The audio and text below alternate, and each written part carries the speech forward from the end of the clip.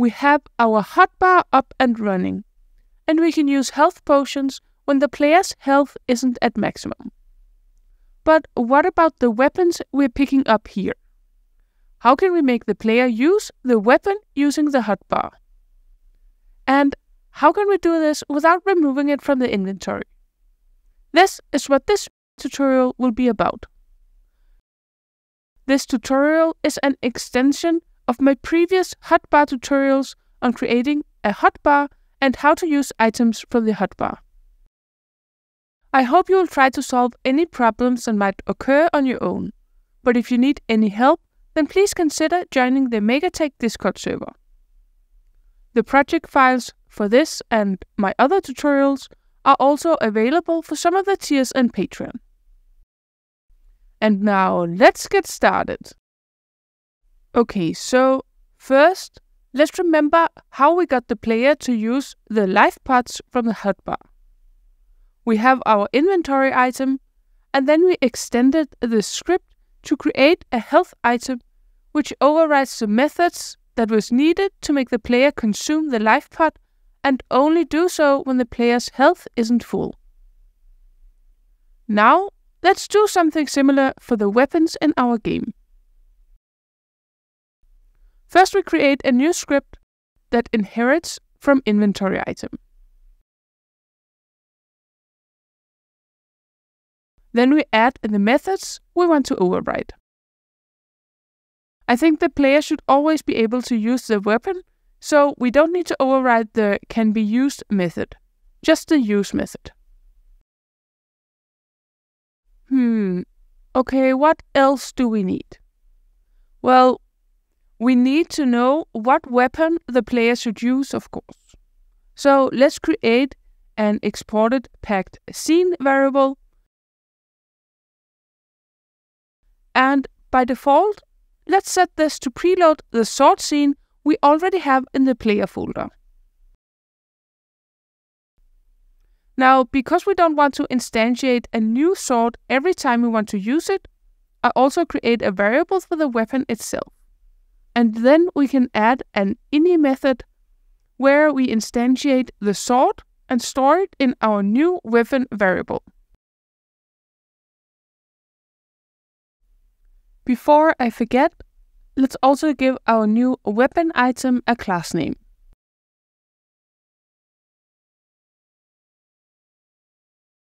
Okay, so the next thing is to update the resource for the sword item. Right now it's just an inventory item, but we want it to be a weapon item. So we can just make sure that we have the sword resource open, and then we can click and drag our new weapon item script into the script property here. Oh, and now we have to add the texture again. And finally, remember to save the sword resource again. Now let's go back to the weapon item script and add a breakpoint in the use method, so we can test that everything is set up correctly. We can then run the game, collect a sword, tap into it, and try to use it from the hotbar. This should break the game at our breakpoint. So now we know that this method will be called when we try to use the sword from the hotbar. Now it's time to add the weapon to the player. But if we go to the player scene, we can see that we already have the sword attached as a child of the weapon node. So let's first remove this and test again. Now when we press the attack key, the player makes its attack animation, but it isn't using any weapon, and this is good. We then need a method for adding a new weapon to the player. So let's go to the script for the player's weapon node and add a new method here for adding a new weapon.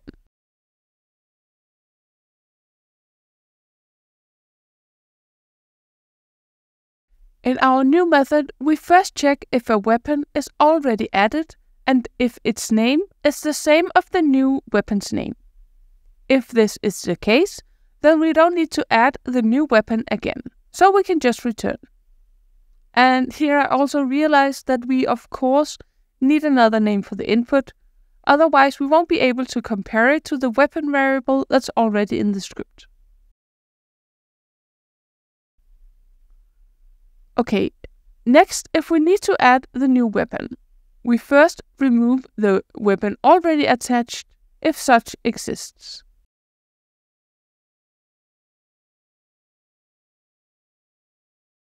And then we update the weapon to be the new weapon and add this as a child of the node.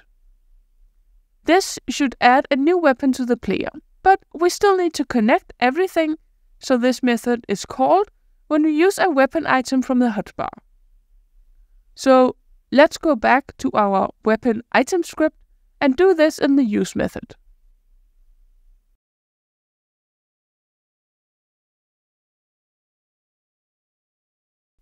Now let's test and see what happens. At first, we don't have a weapon, and the player looks kind of silly when it tries to attack. Then we can pick up a sword and press the use key. And now the player can attack using the sword. Only it's removed when we do this. So if we want to add more weapons and want to switch between these, then we're going to have a problem. But luckily, this is easy to fix. First, open the inventory item script and add a new Boolean variable that specifies if the item is consumable or not. I want my items to be consumable by default. Next, we open the sword resource and uncheck the consumable property. And then remember, we have to save the resource again. To check if an item is consumable or not, we locate the useItem method in the player script. And then we only remove the last used item from the inventory if the item we used is a consumable. And now let's test again. Collect a sword and use it from the inventory. And then attack. Now the sword won't disappear from the inventory when we use it. Let's also pick up a life pot and test that this is still removed when we use it. And now we're finally able to use weapons from our hotbar. But wait, in my game the player's sword isn't actually hurting the enemies right now. I'm thinking that this is once again something that must be not set correctly in the collision masks and layers. It might be because we made a few changes to this in the last video. So let's go to the sword scene in the player folder. Then select the root node and make sure that it's on the collision layer for the player weapons. We could also set this in code, which would be useful if the same sword is going to be used by enemies as well. But for now this is fine. And now we have another bug that needs fixing. When we equip the weapon, it can kill an enemy before it's used the first time. Luckily, we have an easy fix for this. In the script for the player's weapon node, we just need to call the disable method at the end of our new add weapon method. And now the weapon will be disabled until it's used.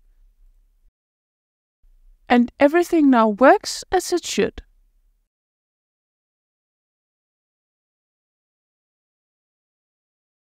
Finally, here's a few extra tips. I won't go too deep into how these works, but just give you an idea of how to add them. If you want the weapon to be attached when you tap into it in the hotbar, then we can add a new method in our inventory item script to handle this, and then override this in the weapon item script.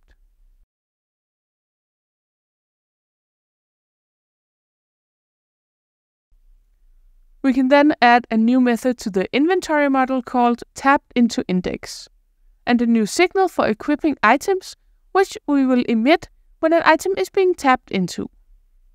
This is then connected to a new equip method in the player scene. If you also want the weapon to detach when we tap away from it in the hotbar, then we should do the same for tapping out of an item to cancel the use of the item. And then, of course, we also need a method for removing the weapon in the weapon script. You might also want to attack using the hotbar's use key instead of a separate attack key. To do this, I'm assuming that we already have the previous setup, so the weapon is attached when it's tapped into in the hotbar. In the weapon item script, we should then just call the attack method on the player from the use method.